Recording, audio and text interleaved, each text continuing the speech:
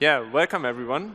I will talk today about a refactoring on Cumulus that I've been working on for quite some time now.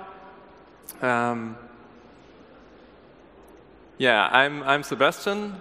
I've been with Parity for around a year now, and I'm working on the SDK Node team and mostly on Cumulus-related topics. So yeah, today we will talk about a few different things. First, we will talk about what is a collator and what do we actually want to split. Because I'm saying we want to divorce the relay and the parachain node inside of the collator. So what does it even mean? What do we want to split here? Then we will discuss the implementation, like the road towards the split. What considerations do we have to do, and what does the final result look like? And finally, we will take a look at how can I benefit from this and how to use the result. So first, a bit of context. I think many of you probably have seen this super high-level diagram of Polkadot architecture. So right in the middle, we have the relay chain, which is Polkadot. And on the outsides, we have different parachains. And for each parachain, some validators are assigned. And then where the pink dot is, this is what we're going to talk about. These are the collators. So what does a collator do? The collator is part of the parachain network.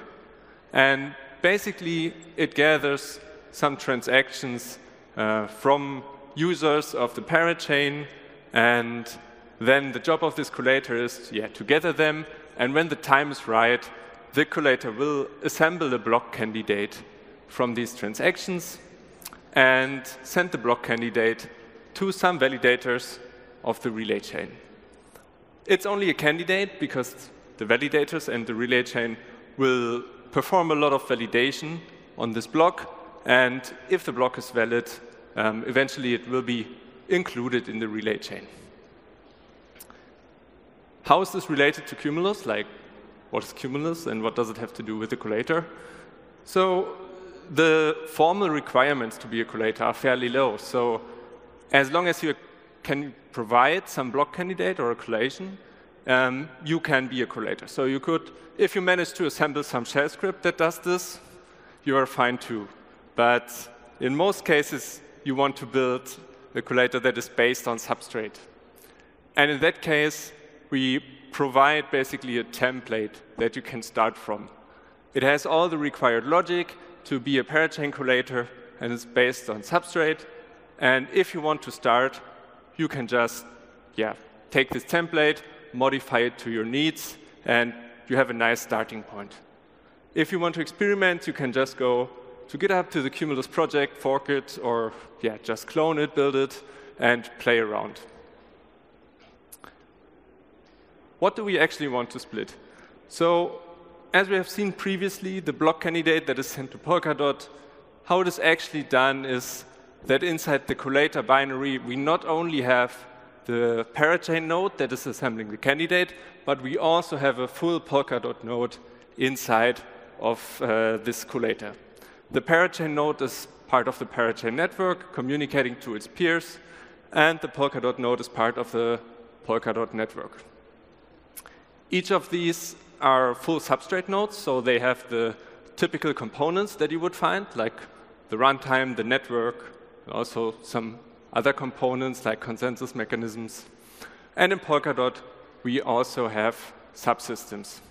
These subsystems are interesting for this talk, and we will later go into detail why they are actually relevant here. So let's imagine we are running one of these collators, and everything is fine. We are enjoying life. But then a new release of Polkadot comes along, and what we find is, it's a high priority release. Some new host functions have been added, and what it says, you need to switch to this new release before the new runtime arrives at your collator.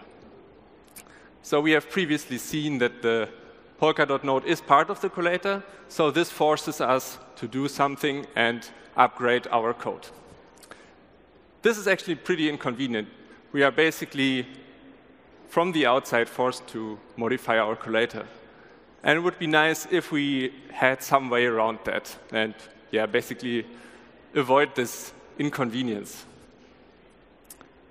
So the idea is to refactor the node so that the Polkadot upgrade can actually be done by just replacing the Polkadot binary and not having to touch the collator at all. And the way towards this is that instead of running the Polkadot node in process, we would basically just run it outside and use this as a data source for our collator. So from a naive perspective, this could look something like this. On the left, we would have the Polkadot node with all the components that we have seen before. And on the right, we have the Parachain node. They would be separate processes. And in between, we would just exchange some data via RPC. Simple enough. I think we will discuss some of the implementation details and considerations that we have to take in the next chapter, which is implementation. So in the status quo, when I started to work on this, we basically had the Polkadot node in process, and from the Parachain side, we were just calling into this like a normal dependency. There was no clear abstraction layer, and the boundaries were not super clear. So first, we should analyze which components of the Parachain node actually use relay chain data. Like, I don't know, what components do we have? What data do they need? And is it available via RPC? So can we easily extract it out? What we should do is investigate this. So a general thing to know about this is that a lot of systems in Substrate and also in the Parachain node operate on notification streams. So when a new notification comes in, for example, an import block notification or a finalization notification, we want to do something with it. Many components are driven this way, so I see some new finalized block. Maybe I need to notify some network participants. Maybe I want to update some internal cache. And this is true for the Parachain node as well. Overall, there are 3 major components inside of Cumulus that rely on the relay chain data. And the first one is the candidate production. So when the time is right, we want to produce this candidate. And inside of the candidate, we include some relay chain data that is later used to validate this block. And to do this, we require runtime calls. And the relay chain data is included in form of a storage proof. We also talk here about the collation generation subsystem. This subsystem is part of the in-process Polkadot node, and it tells us when exactly we should produce a relay chain block. This subsystem might be a bit unclear at this point, but we will go into details later about these. So these are the interactions, and what about this is actually available via RPC. On the left, you see the RPC calls that we can use to fetch this data. So runtime calls, no problem. We can do this via RPC. Reading storage items too, and storage proofs we can also fetch via RPC. However, the interaction with this collation generation subsystem, this is not easily extractable. Next, we have Parachain consensus. Inside of Cumulus, we have this called Parachain consensus mechanism where we basically finalize Parachain blocks based on what we see in a notification stream from the relay chain. So when we receive a new finalized block notification, we will take a look what is the Parachain head at this situation, and then we finalize the given Parachain head. The same we do with the best blocks. Here we just listen to notification streams and we do runtime calls. We are fine. This is available via RPC. And the last component that uses relay chain data is proof of validity recovery. What is it and when do we use it? So if you assume that there's a malicious collator inside of your network that doesn't announce any blocks, but it still submits a valid block to the relay chain, this parachain block could get included and the other collators wouldn't know about it. So in that case, we want to have a mechanism for the collators to recover parachain blocks from the relay chain. And we do this by listening to the incoming relay chain blocks via notification stream. And if we find that there's a parachain block that we actually don't know about, we send a recovery request to a subsystem that is called availability recovery. Let's see. The RPC calls are the same as before, so we want to listen to the imported and finalized notification streams. But what we don't see here is that the interaction with the subsystem is, again, like a problem. Let's talk about it. Like the subsystems that I have mentioned before, they are part of the internal Polkadot node. What is a subsystem? The subsystems in Polkadot handle a lot of the internal logic and also of the parachain-related logic.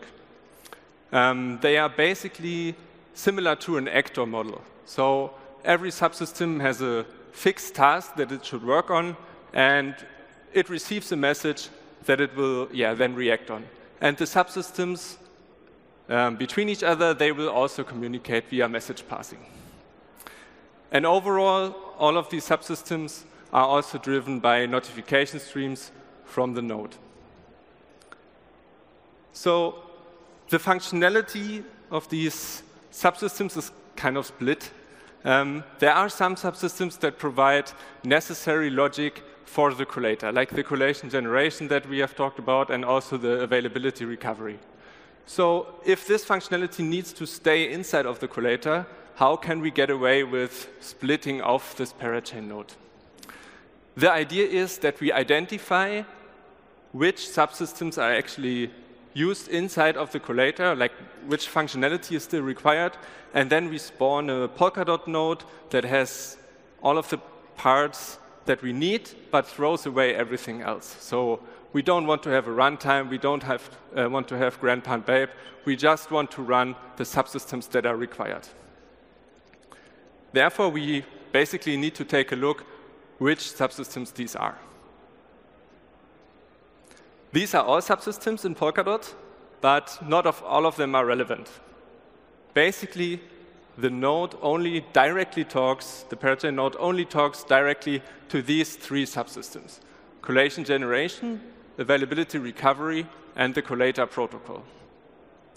But yeah, including these three is not enough, because as I've mentioned, they communicate via message passing. So if collation generation sends a message to some other subsystem, this subsystem too needs to be available.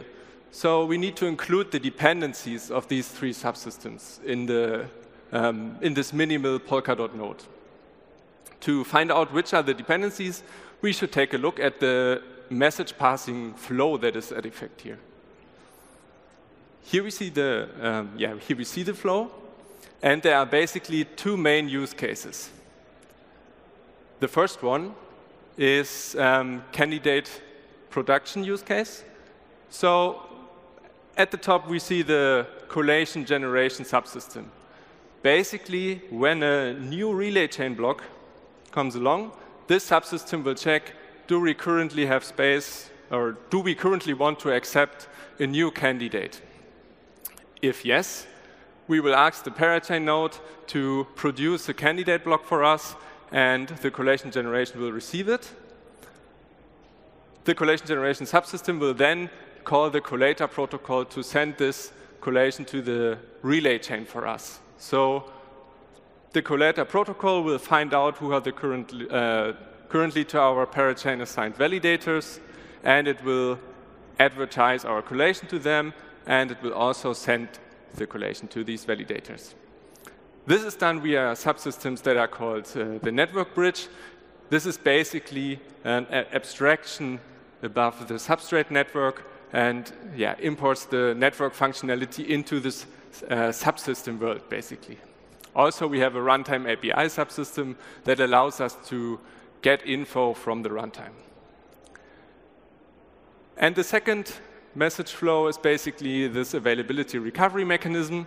So whenever we see a block that, like in an import notification that we are not aware about, we will notify availability recovery to recover this block for us.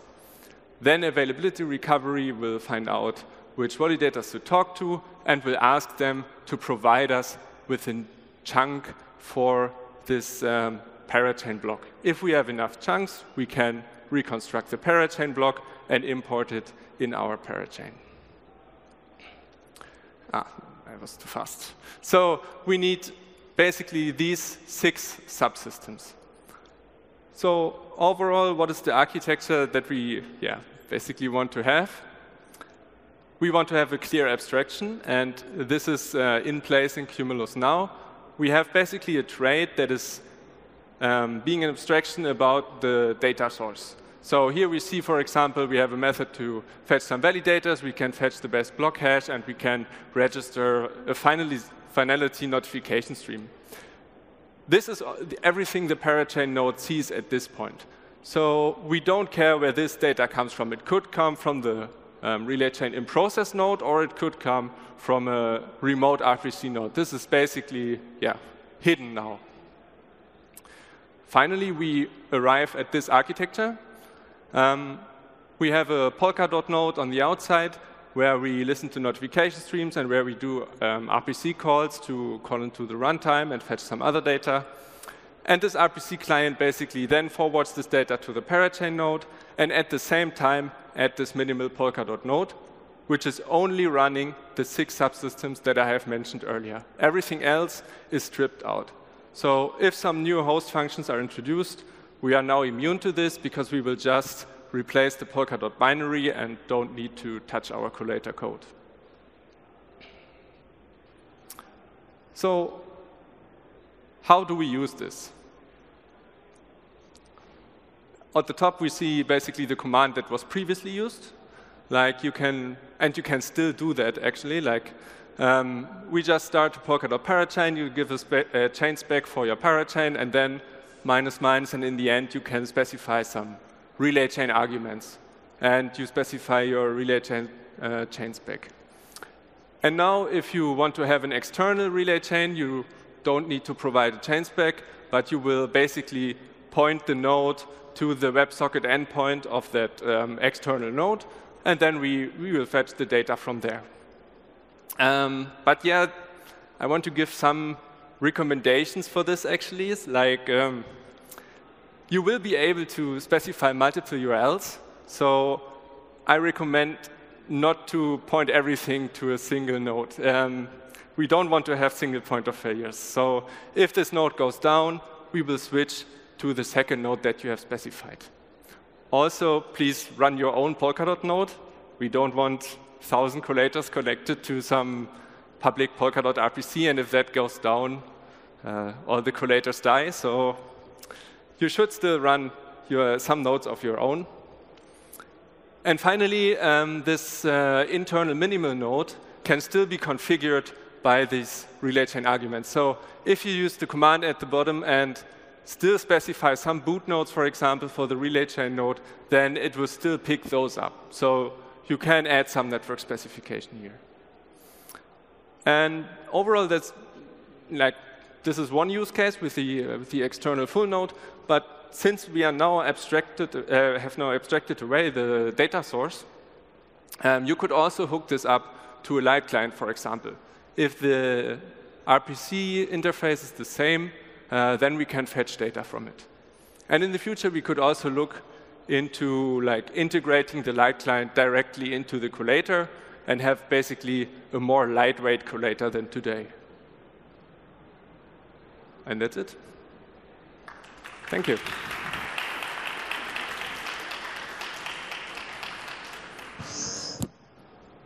We'll now open it up for questions. Does anyone have any?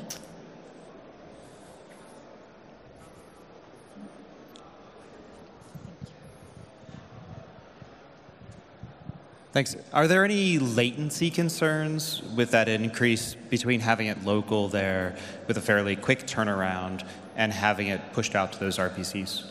So currently we are not experiencing any problems with this. I've been running a node like this in our internal test networks until now, and they don't cause any problems. So it seems to be fine.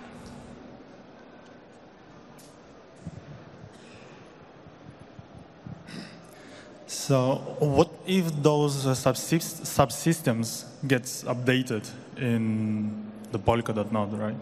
Yeah, I mean, the functionality that these Polkadot subsystems provide, they are basically only used in the collator. So if there was some critical update to this protocol, then you would need to update. But actually, this is very rare because there is basically a clearly defined interface between this. Like, yeah. The interface is the network messages that are being sent. So if these change, then you also need to update.